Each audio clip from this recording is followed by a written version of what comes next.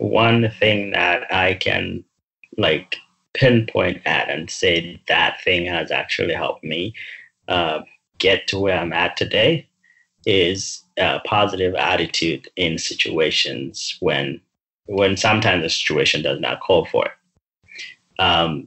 When I'm faced with a huge obstacle, which I've had plenty of over time, I always try to find the crack in the wall. Like, where is the crack where I can see a little bit of light, and try to follow that crack and try to follow the light.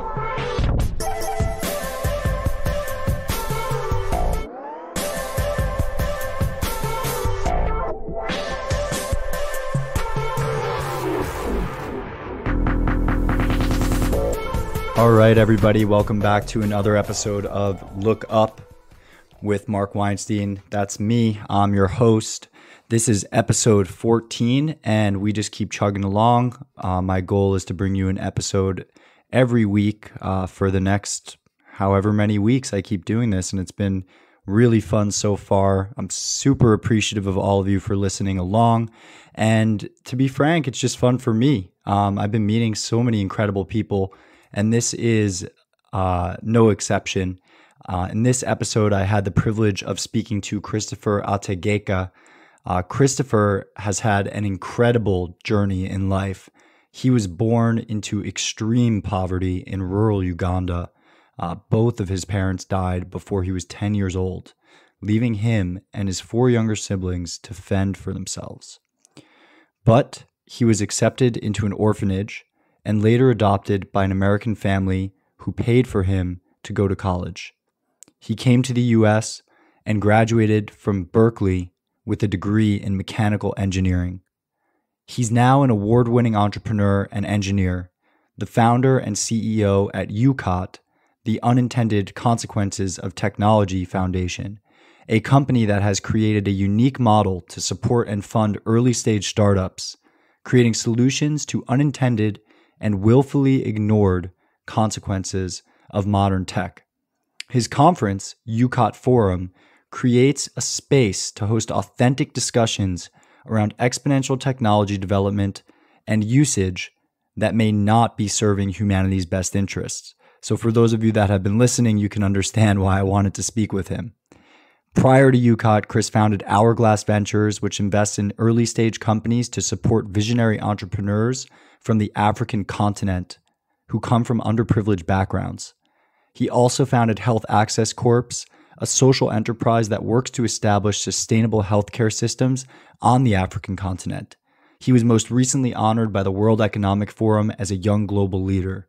He's now dedicating his life to battle the unintended consequences of technology because he believes that tech is evolving so rapidly that we can't even perceive some of the potential outcomes from this development, and it might end poorly for us all.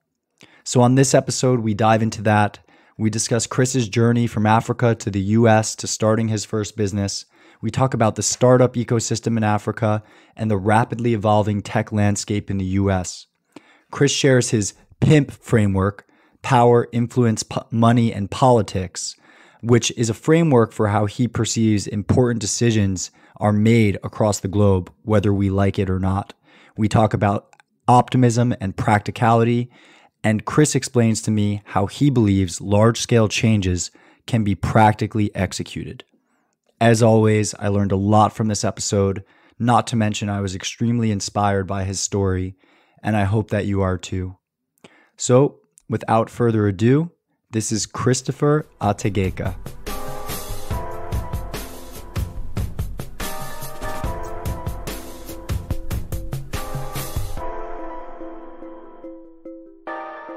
Christopher Ategeka, thank you for coming on the Look Up podcast. I'm super excited to have you on here. I really appreciate you, again, taking the time, even though you haven't heard one of the episodes yet. Hopefully after this, it'll pique your interest and you'll get to check one or two of them out. But thank you for coming on the show. Thank you for having me. Appreciate it. So I guess, in kind of doing a little bit of research about you and your background, I learned quite a bit about your story. And I think, I don't often start with my guest background, but I think that you come from such a unique perspective, that's really shaped who you are. And I would love if you could share a little bit with the listeners about your journey and kind of where you started and how you've gotten to where you are today. Well, again, thanks for having me. I'm one of those people who, I find myself, I say I'm an engineer and I'm an entrepreneur by necessity.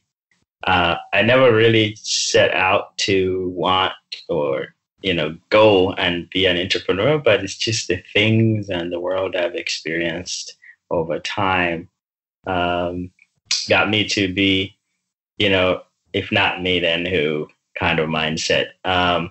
So I grew up in Uganda, and through many, many, many life events that we can get into, I ended up in America.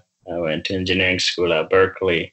And when I finished engineering school, I founded a few companies, and my current effort with my company, UCOT. And by the way, UCOT stands for Unintended Consequences of Technologies. And at UCOT, we have primarily two areas of focus and interest.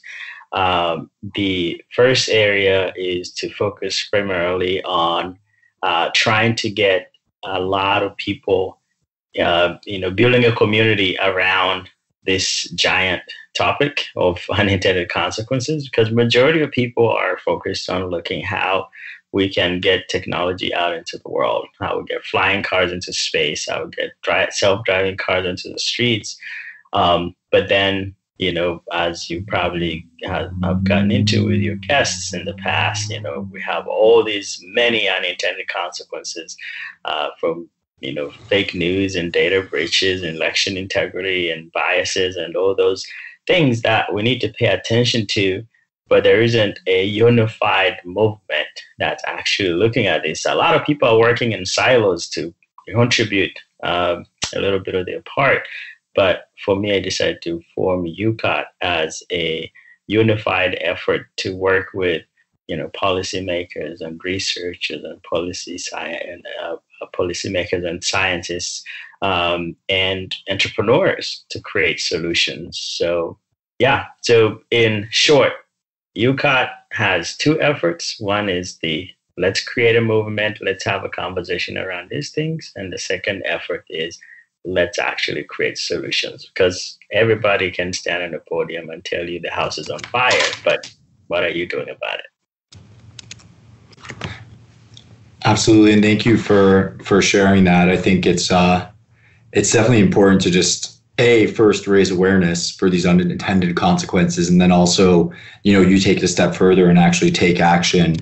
Something that I've heard you say in the past is that talent is universal, but opportunities are not, and I thought that really resonated with me. When I talk about a lot of things on this show, it's often kind of these quote unquote like first world problems, right? Like the unintended consequences of social media addiction, or Cambridge Analytica on elections and things like that, which I guess is more than just a first world problem. It's everywhere now. But you briefly touched on your background, but coming up in Uganda, you experienced I think something a bit beyond that, where you understand that the power that technology can have to help people come with talent like yourself, gain access to opportunities. Can you talk a little bit more about your upbringing and specifically like how you got to the U.S.? I think that'd be really important for the listeners who aren't familiar with you to understand, and how it makes you uniquely positioned to be working on what you're working on. Yeah, absolutely. I'm a product of someone else's generosity, and I'm also a product of really what is good about our humanity, and technology played a role. So just to be clear, I am not anti-technology. I'm just a pragmatic person who thinks that technology is a double-edged sword, that technology can be used for good and can be used for bad. And I am a living testimony of how technology can be used for good. And I've also used technology in my own work to showcase how humanity can be good to each other. And then along the way, I realized the other side, the elephant in the room, the dark side, and I figured needed to do something about that. So how am I a product of technology, and how am I a product of someone else's generosity? When I was growing up, I was just right at the beginning. I was born in a very, very rural village. I wore my first pair of shoes when I was about 17. And that kind of came from the fact that when my parents died, when I was around 7 or 8, we didn't have much. I spiraled into this extreme poverty and everything that comes with it, homelessness and disease and all the, glory of being poor in a developing country. And when that happened, I didn't have a whole lot of hope until when I was about 15 and someone told me about a program that it helps an orphan. It's just one of those save an orphan type of programs. And I went over there and I applied and I got accepted. But there is an element of a little bit of the old technology that was involved, the letter writing and the emails that had to be sent in order for me to get hooked up with this opportunity. So they eventually sent me to school, and when I was about 21, 6 years into the program, I finished high school, and they did really well, and the program offered to send me to school in America. Now, that is not a very typical, a very common thing that you see through this specific program, because they had about 500 kids. I was one of the 500, and they do that every year, and they still do it to this day. I was lucky. I was just lucky, and there were a lot of other interesting individuals who have not been as lucky as I have. Anyway, long story short, I ended up in America. I went to engineering school at Berkeley, and undergrad and graduate school, I did mechanical engineering. And when I finished that, I founded my first company. And the first company was also using technology to help individuals in my rural village access healthcare. And it worked very well. We helped many, many people. So I saw the goodness of technology from my own personal experience and using technology to help others who are in need. And then along the way, that's when I kind of came in touch with the dark side of it and decided to shift my focus to the other side. And I guess, thank you for sharing that. I want to say, I recently visited for the first time, I visited Sub-Saharan Africa. I went to Senegal, and I drove out 8 hours from Dakar into, rural villages. And it's incredible that, even in those villages, the access to mobile phones is so prevalent, even though there's extreme poverty there. But there seems to be such low-hanging fruit from a technological standpoint to help residents of rural, villages in Africa. And what's interesting to me is, that's how you started, right? And something must have triggered you, something, really meaningful to focus on the negative consequences of technology, when it does seem like there's, especially for your native country, there's so much opportunity for tech to do good. So I'm curious, if you could walk me through a little bit more, the first company that you worked on, how that panned out, and then really if there was a specific trigger that led you to say, wow, like tech has incredible power for good, but can also be extremely negative, and led you on this next step in your journey. Oh, absolutely. So when I was, so my first company was building products to bring healthcare access to individuals who don't need it and who do need it. Where that came from is that both my parents died due to lack of access to healthcare. I lost a brother due to lack of access to healthcare. So I saw how lack of access can cause a lot of pain, and causing it in my own life and my family and the community around me. So when I finished engineering school, I wanted to use my engineering talent to create products or services that can actually ease some of this pain. So we created ambulances and mobile clinics. These are like vehicles on wheels, now like a hospital on wheels. We'll go out and serve people in the villages. And we also created a product that can do diagnosis in the villages that without the need of electricity, because electricity is a big problem in some of these parts. And all this is applying technology to help individuals in rural area access healthcare. And it worked very well. It was a very successful program and company.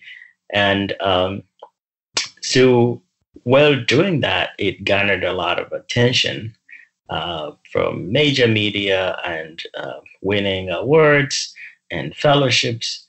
And what happens is that while doing that, I find myself in these like very interesting circles, like the World Economic Forum and the UN, and speaking at TED. All these interesting communities where amazing people like world leaders and shakers are doing great things with technology to make the world a better place, efficient, better, faster, novel.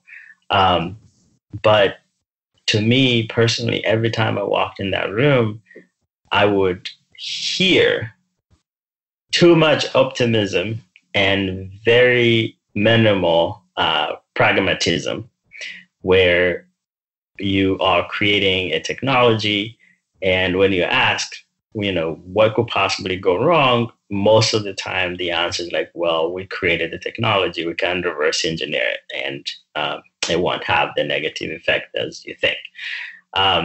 So I was one specific moment, I was at TED, and I was one very charismatic speaker who talked about deep fakes and how we can use, and kind of like the idea was coming from a very interesting place where they thought we can create someone's face who has either passed on or no longer with us. And, can you imagine if your grandma can read you your favorite bedtime story, and you can see them do it in real time, and you can see their image and you see their lips move.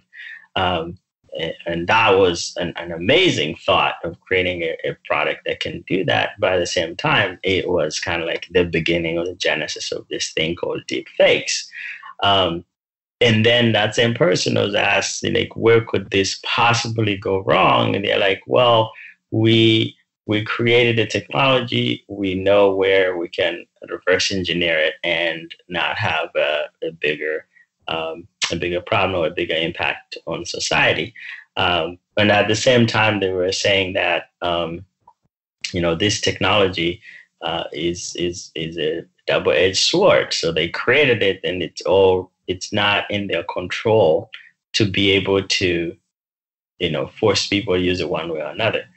To me, I felt like there wasn't a sufficient answer to think through the many, many, many unintended consequences. And I went home feeling kind of like helpless, but at the same time, I was like, okay, I'm gonna do a little bit of research and try to see who else is doing something in this field.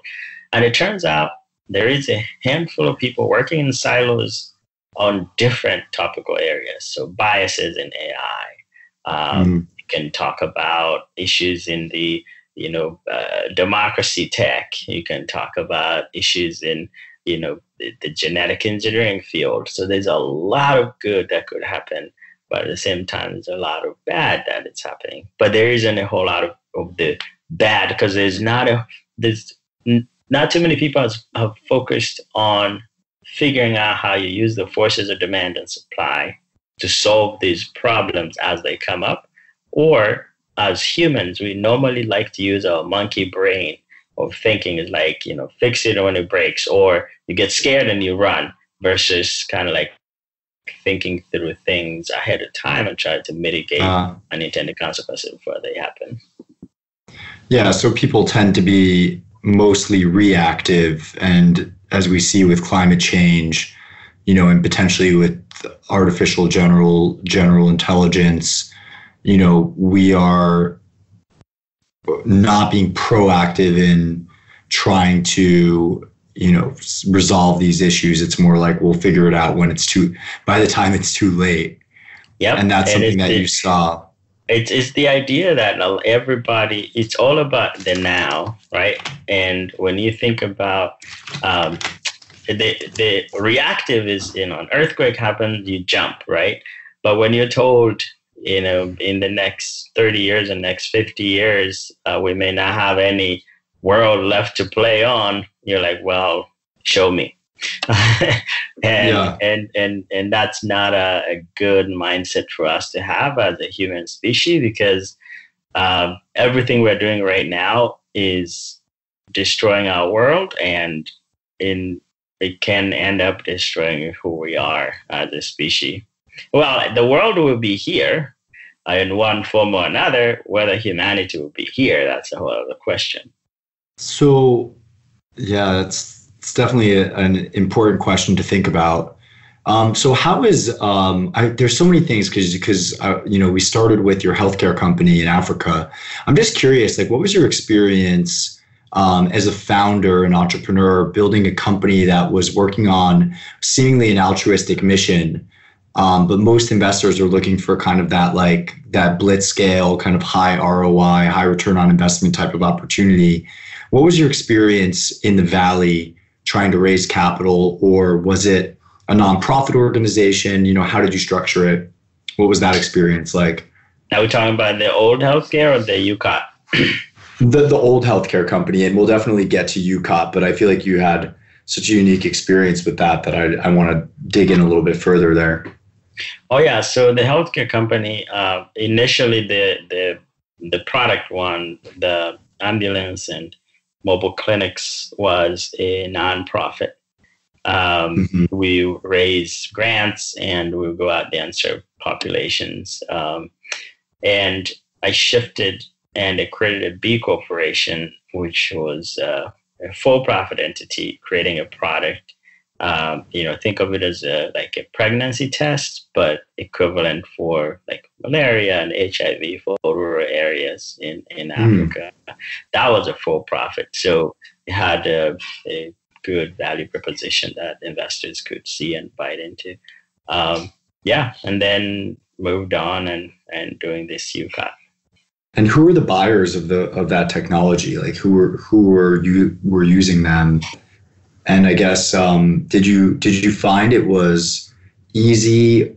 I mean, it's never easy, but did you find as an entrepreneur it was even more challenging to get recognized by VCs and others that would finance a for-profit business like that because maybe the business model is a little bit challenging, or what was that experience like? I mean, it is always challenging. No business is easy. Everybody is looking for their return on their investment. And when you create a product like we had created, you kind of go and try to find the demand pool, who is the people, who is the group that care about the population you try to serve. And those are they're the ones who become your customers. So in the developing world context, most of the time you find that the poor people you want to serve actually don't have the buying power. But there is populations, there's individuals who, care about them receiving health care. It could be a politician, it could be a government, it could be these international NGOs. Those are the ones that become your customers, and then you become a distributor of some sort. That's kind of how you look at it. Got it. And in Africa right now, with again still so much poverty, still a lot of lack of access, and I know it's improving. And if you look at, I think believe Ethiopia has a really progressive tech scene on the rise. But like, is there kind of room for private enterprise to solve these really hard problems? Or is it something that still needs to be done in partnership with, private public partnerships? Or is it something that really needs to be covered by nonprofits in the public sector? Things like healthcare in Africa. Oh yeah, no, I right now Africa it has a few countries that are the fastest growing countries in the world. Rwanda is in that category, and Nigeria. So Nigeria, Ghana, Kenya, obviously South Africa, there is a huge tech scene, and you've seen or heard about some of the giant tech companies that are popping out of there, like the Amazon of Africa. There's a company called Jumia that literally went IPO here in America, and it tackled the African market. With the rise of cell phones, as you rightfully pointed out at the beginning, is that people are leapfrogging, and the old ways of like a wired telephone into your house, you're just going straight to mobile. And that has created a giant platform for people to be able to build on and create different technologies that can solve the Africa's problems. And in East Africa, there is M-Pesa, there is MTN mobile money, and Nigeria has its version of that. And this is kind of like mobile banking. And that what that has done is kind of like unlocked opportunities for people who don't have credit cards or don't even have credit to be able to transact and be able to pay. If, let's say, there was an app or some technology that's coming in to solve some problem, people can use this mobile money as a way of carrying out transactions, which was a huge hindrance in the past. Because in America, as you can imagine, we have, you have a credit score, you have some sort of like government issued ID, right? Yeah, government issued ID. You have an address, and people can send, like, most parts of Africa, people are still. These infrastructures are not as developed, and people have to be like, oh, you go down the street, you'll see a mango tree, and you take a left, you see a cow, and that's my house. So you can't use that in an Amazon style to deliver a package. You tell a drone, when you see a mango, that's my house. And this is an overly gross generalization, but of course there's cities and many towns in Africa that are very, very developed, and they have addresses and people have credit cards, but majority of the continent is still growing, and people are leapfrogging because of cell phones. So, there's so much opportunity there. And you're still based in the Valley, right? You're up in San Francisco area, in the Bay Area? That's correct, yeah. Do you have any intention of going back to Uganda and continuing to develop startup opportunities there, or do you see yourself staying here in the future? There's only one me. So as you know very well, time is our most valuable resource, and you have to maximize, where you can, where the opportunities are best in your interest, and they're, best in the interest of the world.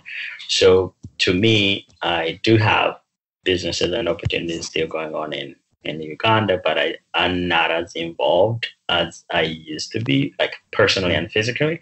And that's because the Valley has bigger opportunities, and I can work on things that are on a global scale. And my level of ambition as a person has increased from originally thinking, oh, I can help one person in my village, and that would be success. And that has been for me. But then over time, I realized like I have this ability, talent, network that I can build something that's for the world. And Uganda is part of the world, and that's where I'm focusing my energy right now. But as you mentioned, I it's in my home country, and Africa is the continent, my home continent. So I will still and always be involved. In the past, I created a fund, and the fund was called Hourglass Ventures, yeah. And that was primarily to focus on individuals who have great ideas, come from the continent, but don't have that friends and family around to get the ideas off the ground. And that is another way of getting involved, but not physically involved, if that makes sense.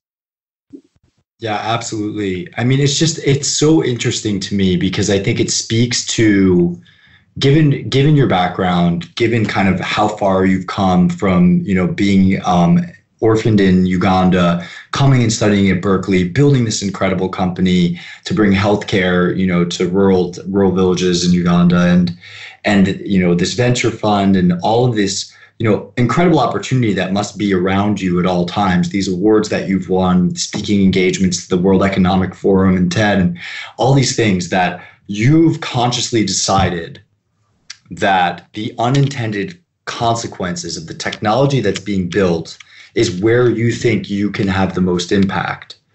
To me, that speaks volumes about really just how deep these potential problems, which you refer to as the dark side of technology, are.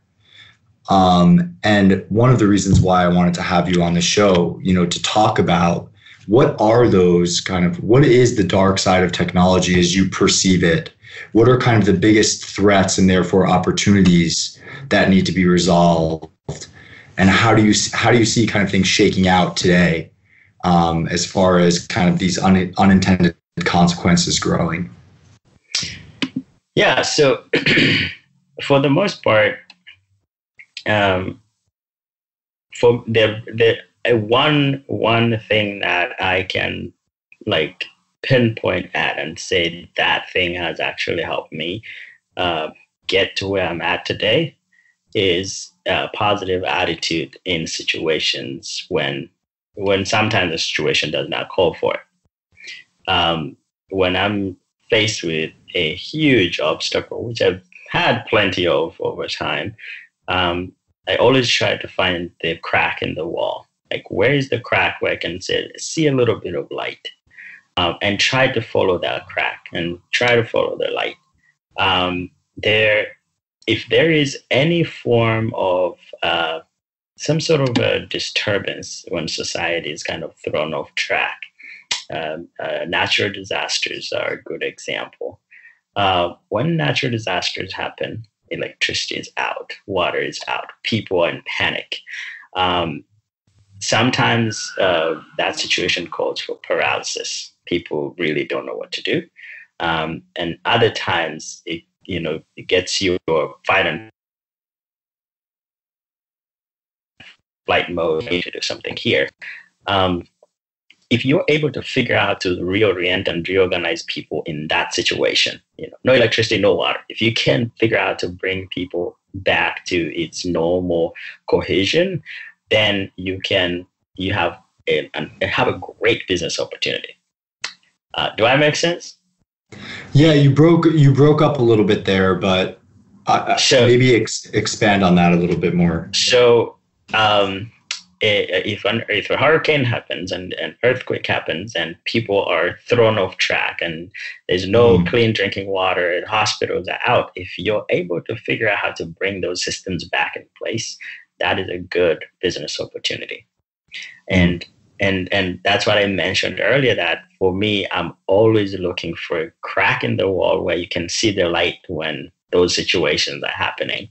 And that's exactly what's happening with technology, where we have amazing opportunities of where technology is making our lives better, easier, efficient, faster.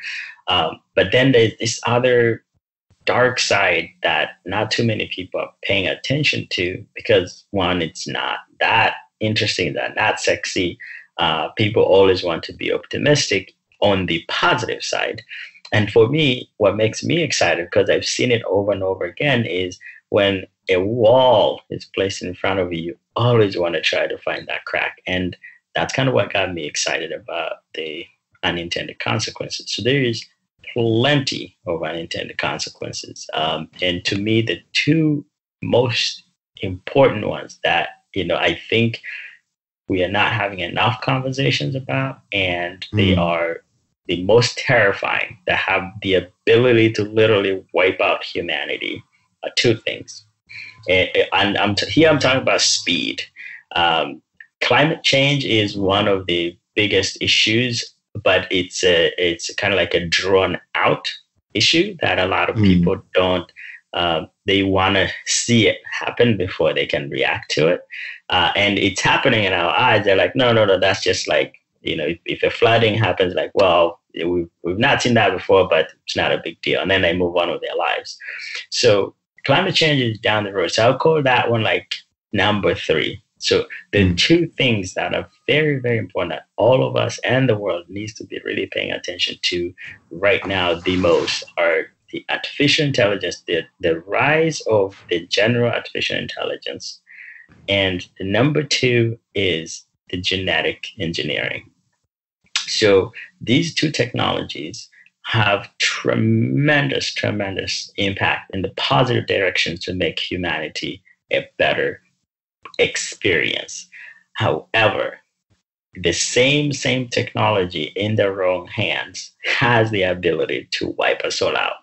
And that is very important, because if some people may say, well, that is fear mongering. To me, I don't think that's fear mongering. I think it's called safety engineering, where you need, every time, if you go to IKEA and you're buying a shelf you're going to put together, it comes with instructions. Even if as small or as stupid this shelf is, it comes with instructions on how to put it together well and not hurt yourself. When you look at how genetic engineering and AI is getting developed today, there's no specification. Like, everyone is going their own direction. The people with the most amount of data and the most amount of money are the ones doing the development. Regulations are out there because the politicians don't even understand what's getting developed. They can't keep up. Yeah, they can't keep up. It's too fast. And so imagine you're building something that has the ability to become a bomb, but you're like, we'll see what happens. And that's kind of what some of the things are very terrifying. So gene editing and artificial general intelligence should scare all of us, but we shouldn't be paralyzed. We should figure out what we do about those problems and mitigate them before they happen. And the third one is like what I call the closed third is climate change. But like I said, climate change is important. It is one of the biggest challenges of our time. But because it's stretched out, taking 50, 100 years, a lot of people are kind of like, well, wait and see. Yeah, even though there are some scientists out there who think that we've already passed the tipping point. And so we'll see what happens with that. But I've also seen you mention some talks, you talk about kind of data privacy as well. And that's something that I focused on a lot on this show. I think now that's much more in the public sphere because of what happened with Cambridge Analytica and the way that our personal data has been weaponized to manipulate election outcomes and to create tribalism and things like that. Is there anything else that you want to touch on there? Or on data privacy?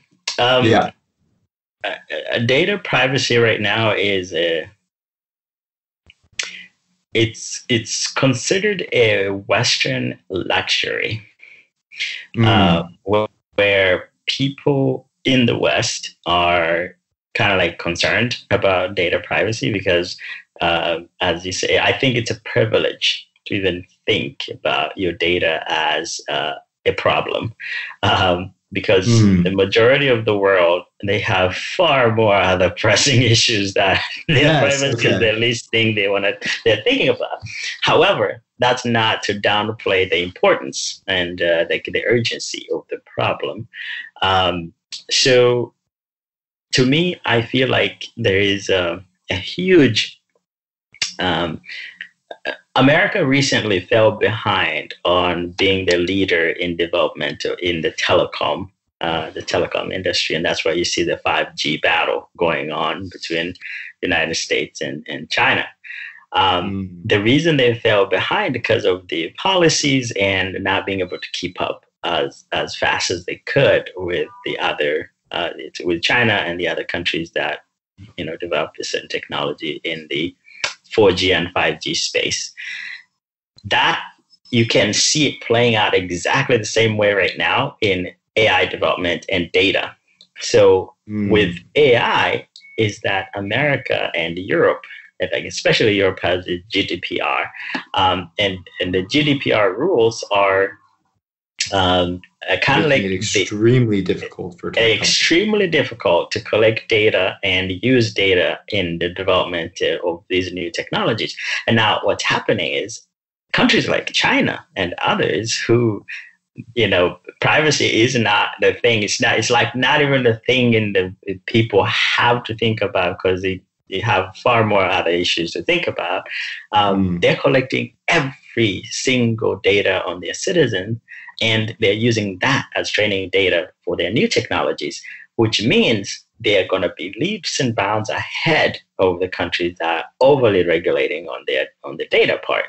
So on that note, though, I mean, do we want, and specifically carrying this back towards what you're doing with UCOT, like to me, Europe is taking the lead in instilling the value of, the right to permission your own data, which should be, in my opinion, a universal right. And like, I want those values to be, fundamental building blocks of the technology that we're creating.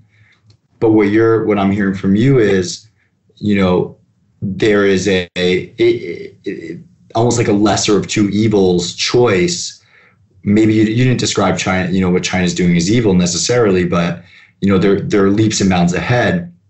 I see this with Facebook's Libra coin launch.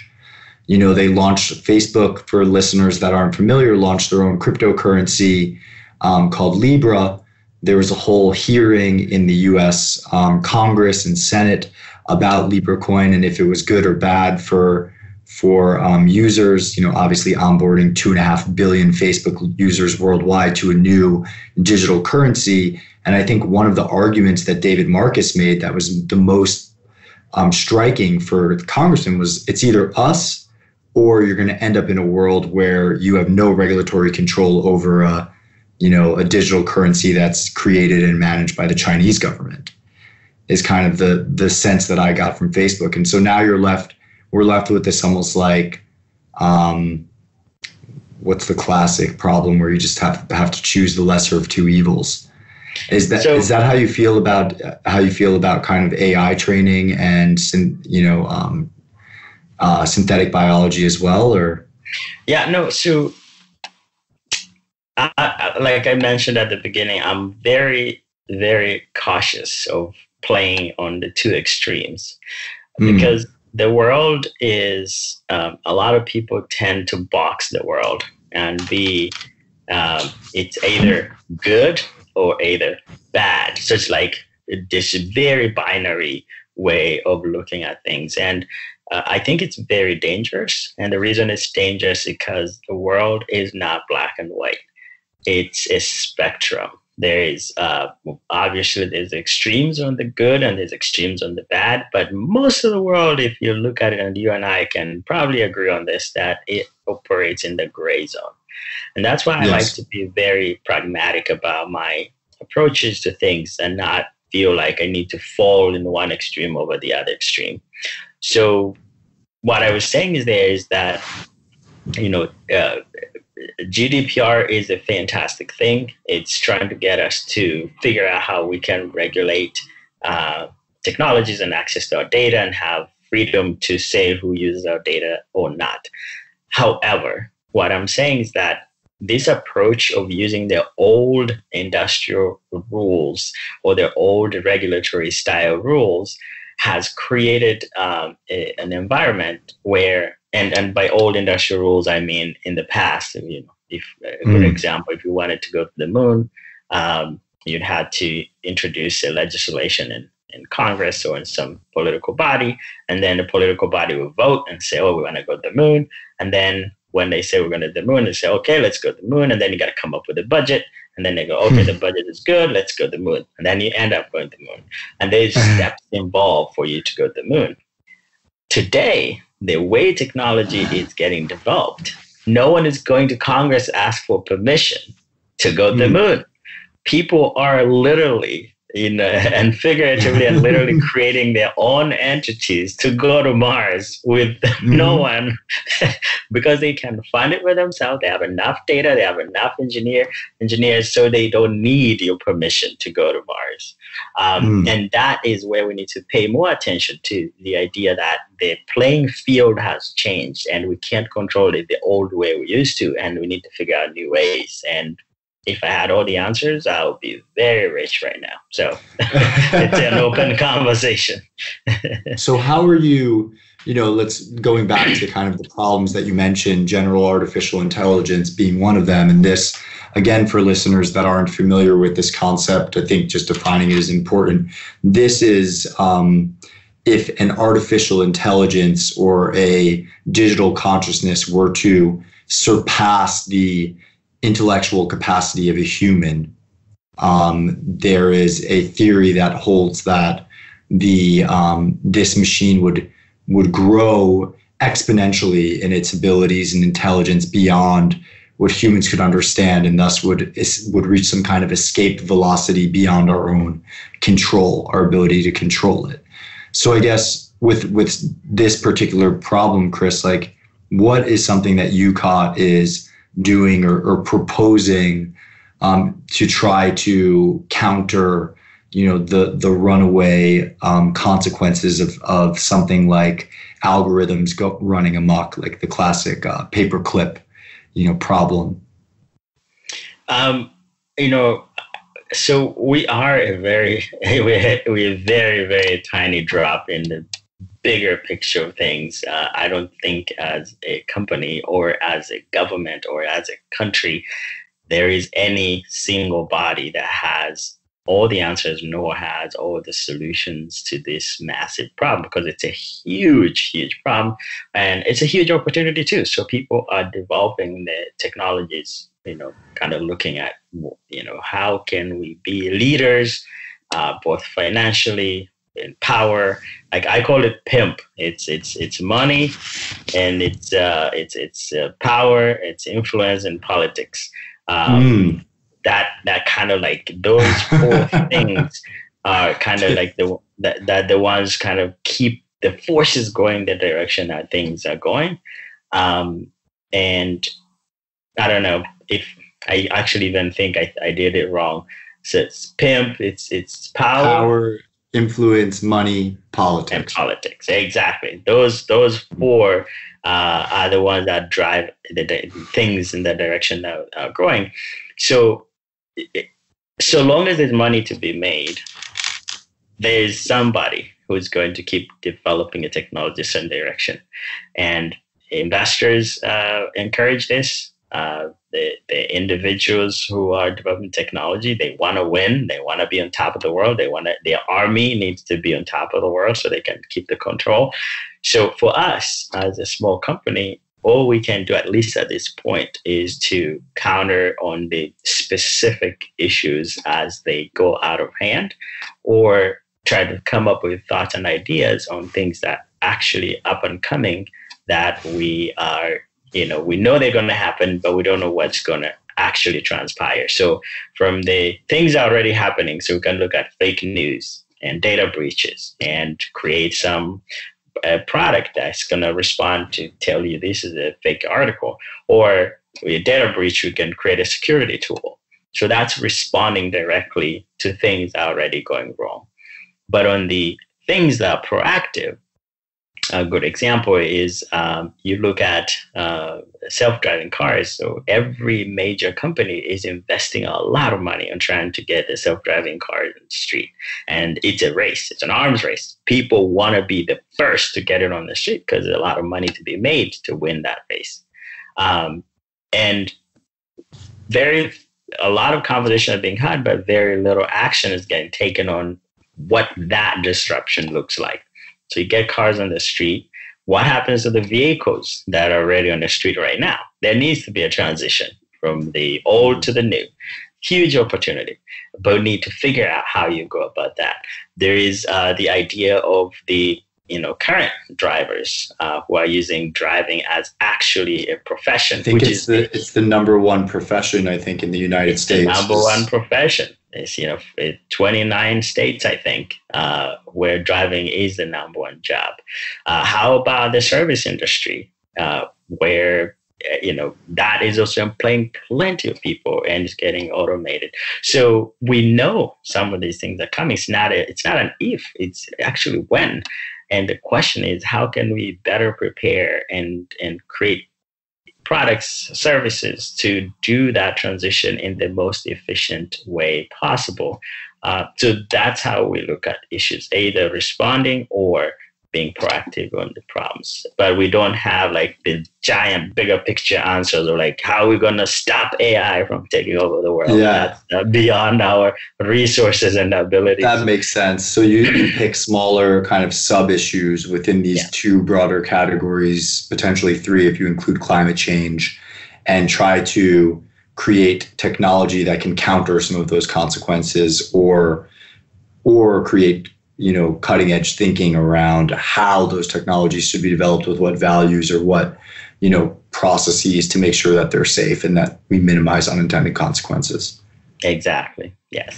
I would say, it's interesting to me because I spoke to a gentleman named Douglas Rushkoff on a previous episode, and he talks about the techno-humanists, gentlemen like Tristan Harris, who I'd love to have on this show, who started the Center for Humane Technology.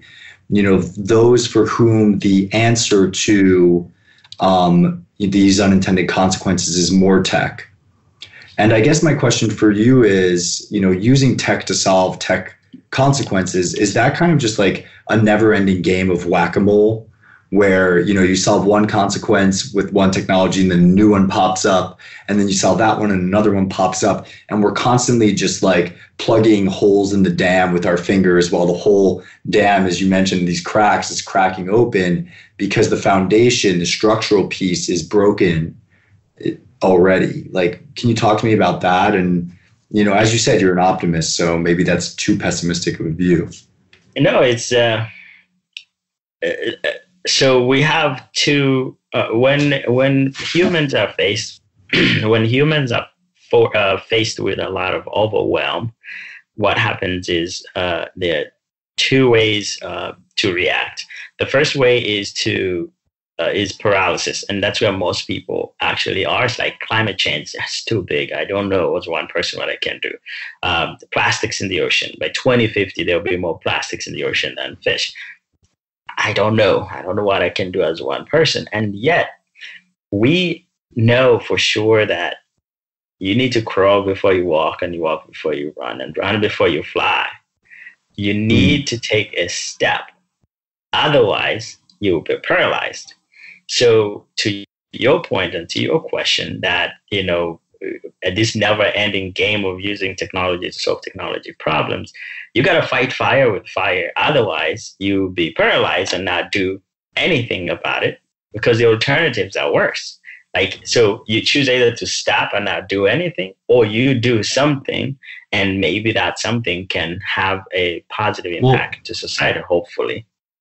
What I would say, I guess, just to clarify there, I hear you, but I think what I'm trying to say is, you're fighting fire with fire, but perhaps it's better to fight, fire with water, or, to do some clearing of the brush so that there isn't a large scale forest fire. And I'll elaborate on that.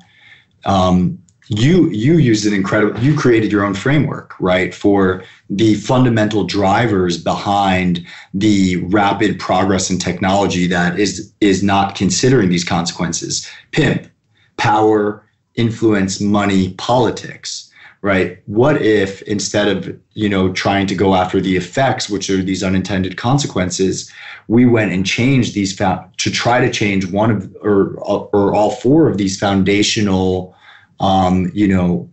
maybe consciousness or psychological issues that really challenge the human condition? Like, what if we changed the very systems themselves that have evolved this kind of perverse short-term thinking? What if we somehow were to create a system where it weren't about power, money, and influence? Or are those just fundamental human nature elements that we maybe are also too big to try to solve? Remember, I told you that I try to avoid playing in the extremes. Yes. And avoid kind of falling one side over the other, and avoid to look at life as a black and white. It's because it's not either or.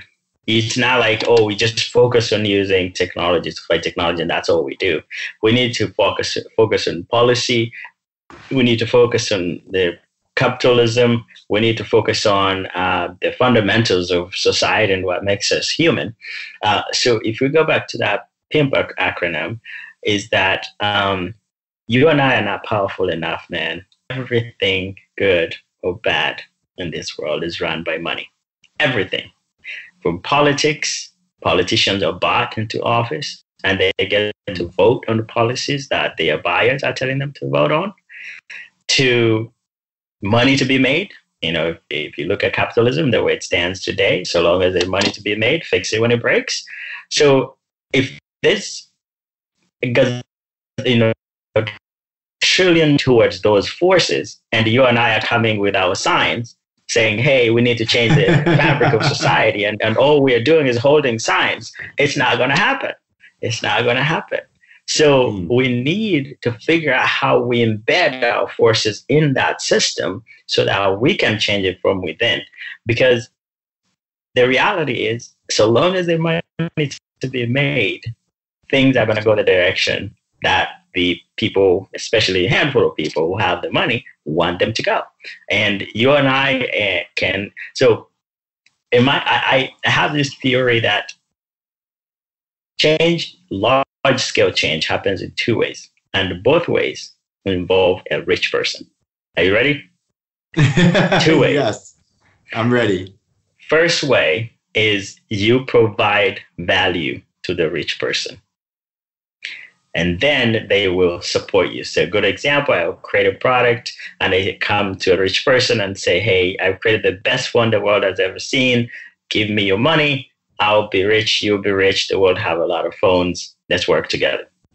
That's the majority of capitalism. And that's how it works. And that's how change happens, how Apple has changed the world, how all these giant companies have changed the world. The other way is you become a thorn in the rib of the rich person. Are you following? Yes. So you're either going to provide value or you are a thorn. And when you're a thorn, like they go to bed, it hurts. They sit on the couch, they can't ignore it. That's another form of change. The sad reality is when you become a thorn, somebody more often than not has to die before the actual change can happen. So you've seen all these giant movements. 1 million kids walk on Washington, D.C. trying to have some change in policy on gun violence. Right now, still crickets. Why? Because there's someone more powerful with more money that is setting the agenda and setting the direction where things are. That you and I don't have enough money and nor enough power to kind of say, oh, we're going to go and change the system part of it, because with a pimp, there's a lot of force going against us, if that makes sense. Yeah, I hear you. That makes sense. I think that's fair, and I've always kind of had this, I've always been of two minds on some of these things. One is you have to play the game that you presented with, and only once you beat that game can you then change the game and level up. So, one example of that is if the game is scored and measured by the amount of wealth that you generate, then start a big company, make a lot of money, prove that you can beat that game, and then go ahead and say, okay, like that game was interesting, but now I'm going to create a new game. And that new game is a real billionaire, is someone that impacts positively 1 billion people, not someone that makes $1 billion, and go out and try to establish that framework. The other is to just remove yourself from the game entirely and say, I'm not willing to play the game of capitalism.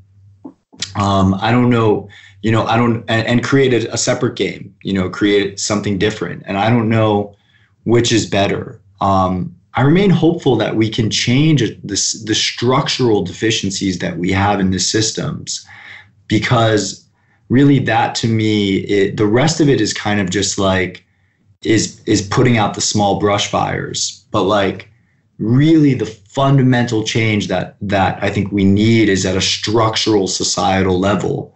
Capitalism is the best system that we've had, in my opinion, and has gotten us this far. But, we've seen the way that it can become almost like a cancer on a democratic system. I think the perfect example is the Citizens United case, where corporations became people that could vote with their dollars. And I know we said we wouldn't talk about politics. Yeah. But like those are like, to me, that's a fundamental change that I believe with enough political will amongst even poor people holding signs like you and I, we can change that. Take the money out of politics and let's see what happens. I think you're more, I told you I'm an optimist, but I think you're more optimistic than I am.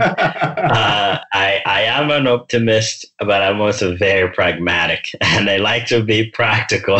Well, if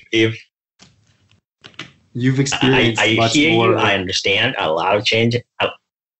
A lot of change has happened. MLK, Malcolm X, and the Black Lives Matter. Like there has been like people people have gathered, but every single case, again, goes back to being a thorn in the rich person's or persons in power. You will die. You have to die first, and then it's the uproar of you dying that will create the change. And we've seen this happen over and over and over again. And only that humans were very terrible at remembering our history and not repeating ourselves. We keep repeating the same mistakes. So I understand exactly where you're coming from, that there is a fundamental values system at the basis of everything that we're creating that's getting us in this place in the first place. However, those values are being controlled by the people with the money. And you can try to fight the values over here. And if you're powerful enough and you have enough recognition and you die while fighting that, maybe there could be some change. But other than that, we are going to be kind of, beating on the bush, and nothing is going to actually change.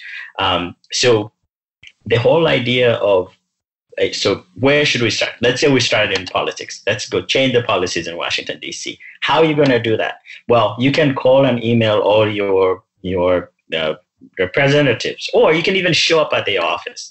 Or maybe you get even 1 million people of your friends to come to Washington, D.C. with you. We've seen that with gun violence. Nothing is changing. Why? Because someone up here is putting in the money to keep it the way it is. So you either figure out how to play the game and work within the game or with the game to change it. And that's kind of, I think, personally, that's how I see we can have a large scale change. Yeah, and I respect that. And I think that's definitely a pragmatic approach. And I hope that there is, I think it's accepting that small victories are progress and victories anyways. And so I definitely appreciate that. I don't know. I mean, my thinking on this is constantly evolving, and I want to believe that we can make structural shifts in our value systems. And I really believe that, technology I saw a presentation recently by this gentleman that lives in Thailand. Never before have we experienced, or maybe we have a century ago or over the course of centuries, but right now we're at such an incredible inflection point in the history of mankind where we have all of this rapid technological progress, and at the same time, never before have we seen the human value systems being shaken to their core in the way that they are being right now. It's the scale. It's the scale of damage. You can do damage so quickly, so fast, and it's hard. So it's hard to rebuild because rebuilding takes a long time, but the damage can happen so fast. It's crazy. It's absolutely wild to watch, and I have no idea, and I don't think anyone knows where this is all leading, but it's fascinating times. I guess, Chris, go ahead. No, I think for me, the biggest component here, everything, like we can dance and play and go this direction or the other direction. Everything goes back to money. Everything, good or bad, goes back to money. So the good, it's a lot of people wanting to create a bunch of wealth. They keep pounding at that so that they can have money in their bank account. The bad, there's war, there's poverty, there's disease, whatever the thing is that we as humans think it's not good for us, there is somebody making money that's perpetuating that thing to continue happening. And it's being able to kind of like think through our capitalist system, think of capitalism 2.0, if you will. And I think the movement is coming up and people are starting to raise up and say, hey, this greed and accumulation of wealth and individualism is kind of taking us the direction we really don't want to go. And in the Bay Area in the past, there used to be these buses that would take people from San Francisco down to Mountain View, where most of the big tech companies are. And each bus, when they started, each bus had a logo of the company. And over time, because of gentrification, because people are making a lot of money down and they're coming to San Francisco and paying these exuberant amounts of rent and kicking out the natives, and people start to get angry because they are not making that kind of money, but they can't afford to live in the city. So they started literally egging the buses. Like they would throw eggs at the buses. And then change happened. The change happened this way. All the buses that go to Mountain View, you'll be hard pressed to see a bus that has a logo of the company that is taking the person to down south.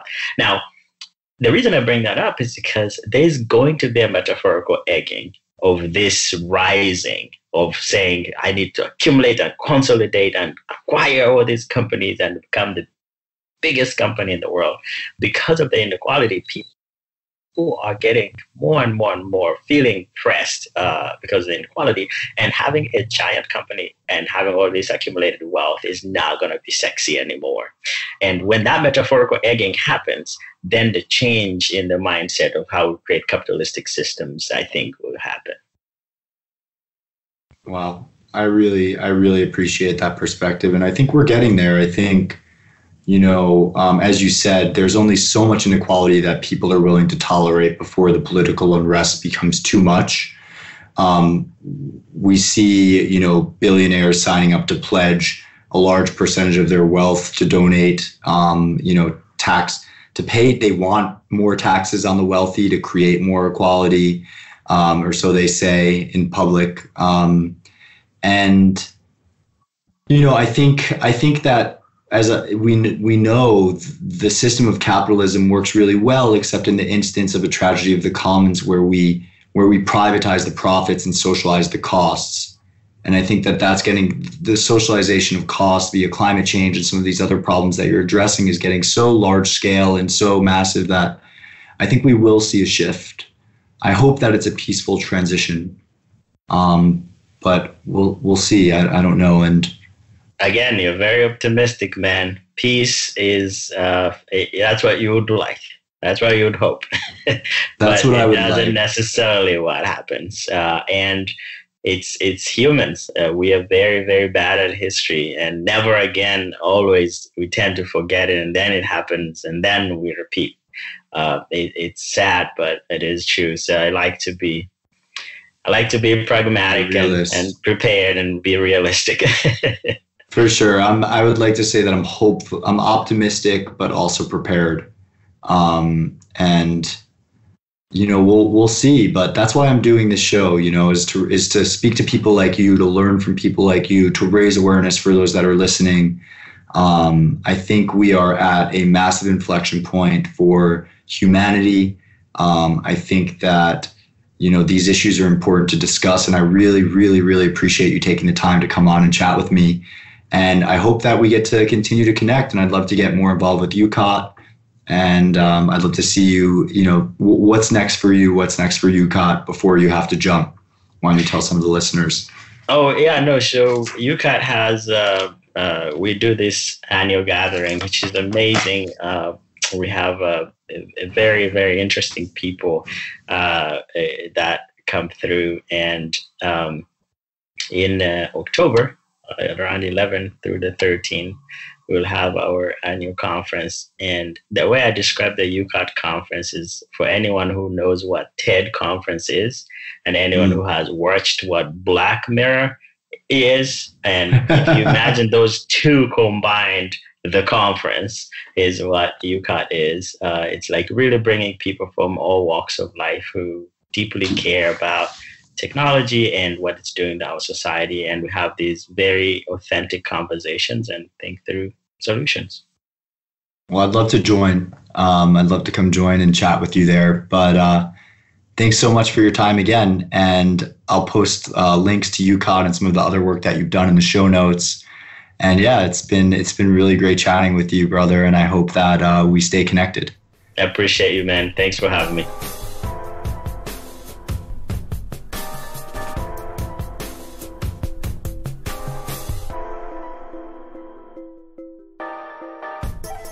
Thank you for listening. I hope that you enjoyed that episode, and I hope that you're enjoying the podcast. It's been a really fun ride so far.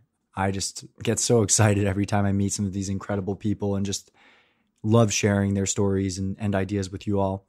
You can learn more about the show at thelookuppodcast.com. That's THE, lookuppodcast.com. You can follow me on social media at Wark Meinstein, WARCMEINSTEIN, on both Twitter, Instagram, and Medium, and Facebook. We have a Facebook page for the show as well, The Lookup Podcast, on Facebook. So check us out. You can also subscribe to our mailing list on the website for more future updates. If there's anything from the show that you want to catch, I've posted that in the show links for you to check out. And if there's any way that I can improve, please let me know. Feel free to reach out. If you have any guest recommendations, please let me know. Other than a couple of individuals who are helping me out in the background, this is a passion project, and I'm always open to feedback and any kind of support. I want to thank Sam Palumbo and Patch Kid Music for the sound editing and the intro and outro song that he created. And I want to thank Hello There Collective for their support on my social media. You can check them out at hellotherecollective.com. All right, that's enough for me. I'm sure you're ready to go on to your next activity. Thank you for listening. And please come back again next week for another episode of the Lookup Podcast.